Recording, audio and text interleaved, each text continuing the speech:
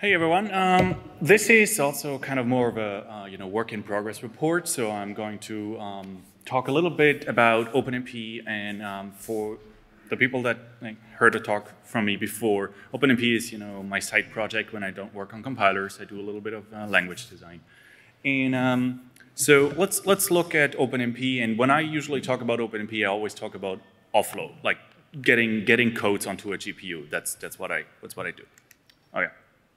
So when you think about offloading, getting codes to a GPU, what you usually think about is kernel languages, and then the offload style is CUDA. So this is stereotype CUDA code. You get all the threads started at the same time. They all execute the same code. The user is responsible to figure out what threads should do what, figure out what the synchronization should look like, and so on and so forth. So they write in this style. It has benefits and drawbacks, but point is, a lot of existing GPU code looks like this, so if we want to port that to other architectures, we have to start there. And this is a way for people know how to write efficient code, so this is also like a good thing. If you look at OpenMP offload, it looks more like this. So you have the classical loops, and then OpenMP offload just says, okay, on the classical OpenMP parallelization of loops, we tag this target thing. That means it goes to a device, and then so you have this loop style coding, which it looks similar but arguably different, right? And the point is that difference has two consequences. One is it actually makes the code slower because we have these loops. These loops are inherently slower because they have back edges. And because they have back edges, we have to save registers, and registers are precious. So if you look at the left, there's implicit assumptions being made by the programmer. For example, that they have more threads than they need. So they filter out all the threads that are too many. But what if you run this with threads that are less than n? On the OpenMP side, that has to work. That will work. You can run that with any number of threads, one for all I care, and it will work. And you can even set that at runtime and so on and so forth. So those kind of flexibilities that it gives you cost in terms of performance, which is sometimes doesn't matter, and sometimes it does. And even if you go, new style OpenMP with, everything is just loop, and you just point out parallelism, and your compiler does everything for you, good luck with that. So you still have these loops, which means performance problems, and the user doesn't have a way to really get down to the nitty-gritty. If they want to do register shuffles, if they don't want to synchronize their things explicitly, they have no means to do so. So this is what this is about, and again, this is kind of work in progress. So what I want to have is an OpenMP kernel language such that you can have OpenMP across the entire spectrum. These high-level, I just point out parallelism, I tell you what to do, or I do it myself. And all of them work together in one programming model where you can gradually go from one to the other. They work together, they have the same memory model, you can use all the machinery about mapping, allocations, and so on and so forth. So that's the plan here. What you need to do is if you want to especially port old CUDA code, you need to provide alternatives that hopefully look the same as the CUDA code, right? So to make it an easy rewrite, like an easy transition. One thing is you need host wrappers. So you basically already have all of the host stuff in OpenMP. You can now package them differently like this, where we have just a malloc. We use an existing OpenMP function that's called target alloc. That has some extra parameters, we kind of hide them, and then we can make effectively an API that is like CUDAs or like HIPs or whatever, but portable on top of the existing OpenMP APIs. So host APIs are easy. Device APIs are a little trickier, but it turns out inside of the LLVM project, we already have this code effectively twice, like in upstream.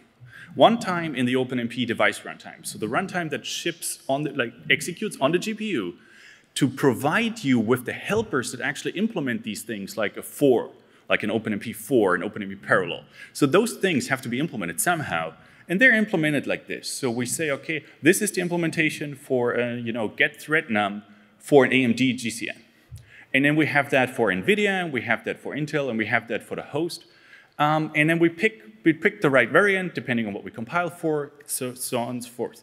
So we can have these device wrappers, and that way we can provide you with the same, or like basically alternatives to think like sync threads or thread ID.x and so on and so forth. And then but if you want to really go from CUDA, let's look at the other things that CUDA code has and how that would translate into like an OpenMP kernel language. So one is triple chevron kernel launches, right? It's actually fairly easy to move. So all it says is, launch me a grid of threads and run this kernel with these arguments. You also have dynamic shared memory and maybe like a stream, but you can kind of simulate most of all of that. We have OpenMP extensions. 2 of them are on the slide here. Everything that starts with ompx is an extension. It's not part of the standard. The C grouped in memory is for dynamic shared memory. That is implemented in Clang and working right now. The ompx kernel is basically saying, I don't want any of the OpenMP baggage. Give me a pure kernel. Just compile this code. No ICVs. I'm not going to rely on the OpenMP runtime whatsoever.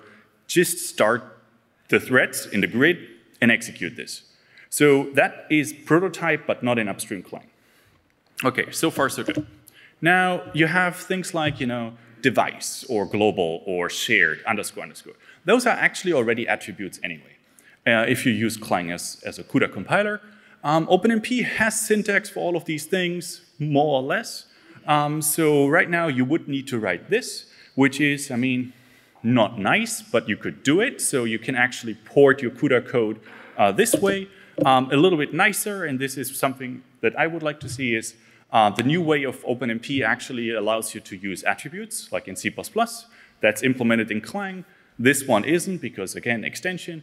But you could use attribute syntax, and then you can just go from one to the other, easy peasy.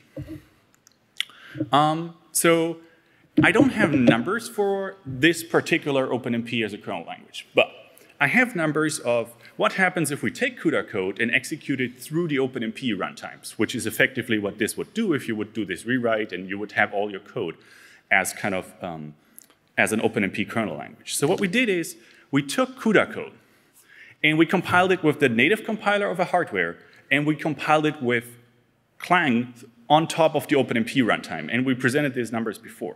So what you see on the left is on a power node with V100 NVIDIA GPUs, on the right AMD node with MI50 GPUs. The native, the vendor's compiler uses CUDA and HIP respectively. Clang CC uses CUDA and HIP respectively, and CUDA OMCC uses CUDA code. So we feed in CUDA code, and we basically do this translation that I've shown you behind the scenes. So instead of doing it on source code, we just do it as part of the compilation, which is the same thing in green. Now, what you see here is we can actually outperform the vendor compilers. This is just because our pipeline, like the optimization pipeline, is different. But even other examples, we can compete with Clang as a compiler. So adding this stage of going through the OpenMP layer to make things portable, even kernel languages that are really sensitive to everything, is fine. You can do that. There might be an overhead, but so far we haven't really encountered that. And on the kernel side, like the actual code that runs on your GPU, you can get the same code out of this. The PTX is exactly the same as if you started with CUDA, because we don't do anything except adding abstractions. And we can fold them away, because all of them are compile time abstractions. So once we fold them away, you get exactly the code you want, but you get portability, as shown here, CUDA code executed on AMD GPUs. Okay, I think that was it. Questions later, then. Find me. Thank you very much.